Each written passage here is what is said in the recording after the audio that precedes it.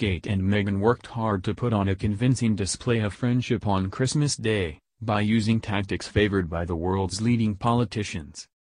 After rumors of sang-froid have swirled around the two duchesses, the Christmas Day walk to church provided the perfect opportunity for them to put on a display of festive unity, and they didn't disappoint, according to a leading body language expert.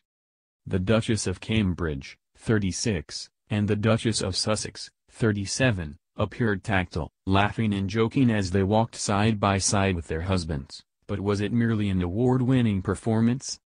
According to expert Judy James, regardless of how the pair actually get on behind royal doors, there was clearly a concerted effort to show a Yuletide united front, and it is actually William and Harry's apparent lack of ease that we should be more concerned about.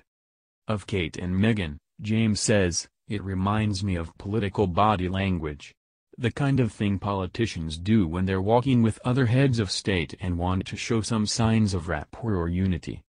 The Queen and Prince Charles allegedly made it clear that any rift between the two duchesses must be kept out of the public eye as they arrived together at the St. Mary Magdalene Church.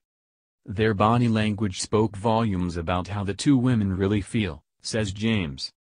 They're walking in step, and there's enough mirroring to suggest like-mindedness too. Kate has her left hand raised at the same time as Meghan. They're both gesticulating in an over-congruent way to show they're having a conversation. It looks performed, they're possibly trying a bit too hard. Despite the sisters-in-law appearing to grin throughout the short walk to the festive service, Kate wore a suppressed smile, says James. Kate's mouth is in quite a suppressed position. Normally, Kate wears a classic perfect smile. Here, she looks slightly amused by what's happening. It looks like they're almost sharing a joke that they've got to perform this friendship routine. Royal fans should worry more about how the two princes reacted, saying that eye signs including brotherly glances were absent and they appeared to wear fixed grins throughout, a world away from their usual relaxed demeanor. James says, Kate is becoming a lot stronger in the royal family as the Queen gets older. She's showing a degree of dominance by moving away from William in these images. Last year she held his hand. This year, she's created a space between herself and her husband so she can get closer to Meghan. She's taken the diplomatic role here. By contrast, Meghan is very much holding on to Prince Harry's arm.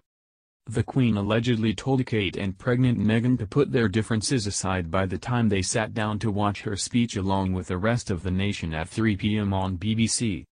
It comes as there have been rumors swirling for months of a rift between Meghan and other royals. Speculations surrounding the feud surfaced when the Duke and Duchess of Sussex announced they were moving out of Kensington Palace to live in Frogmore House in Windsor. There were also reports of a falling out between Meghan and Kate during Princess Charlotte's bridesmaid dress fitting before the royal wedding earlier this year. It was also claimed that Prince William told the Queen that he did not think Meghan was a suitable wife for his brother.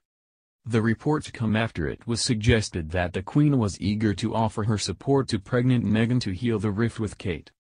A source told the Sunday Times that courtiers were eager to urge Meghan to seek advice from the monarch. Her Majesty has seen it all and could offer the Duchess some helpful advice at the moment, an insider said. Meghan would do well to nurture that relationship and pop over for the occasional cup of tea with the Queen.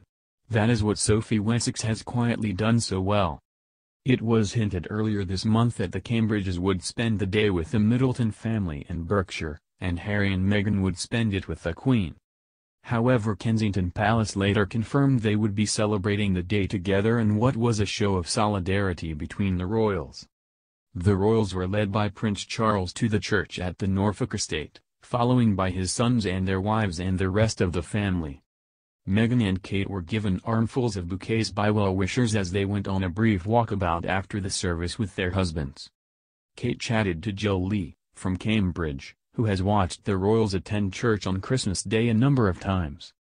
She said, "I said to Kate, were the children up early, and she said very early, but it was lovely to see their faces."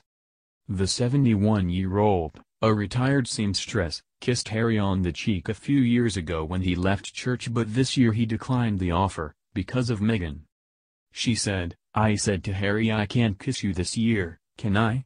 And he said no and pointed to his wife. After the morning service at the Church of St. Mary Magdalene on the royal estate is a traditional event where they greet well-wishers. Back at the house, lunch is prepared by their staff and served at 1 p.m., and the royals indulge in a giant turkey, reared at Sandringham. The Queen sometimes quietly leaves the room and lets her family watch the national address by themselves, as she views it alone to see how it comes across. Boxing Day, when the royals enjoy a breakfast buffet of kedgeree, bacon and eggs, often involves outdoor pursuits such as shooting, riding and walking. Kensington Palace have not commented on the Christmas Day truce.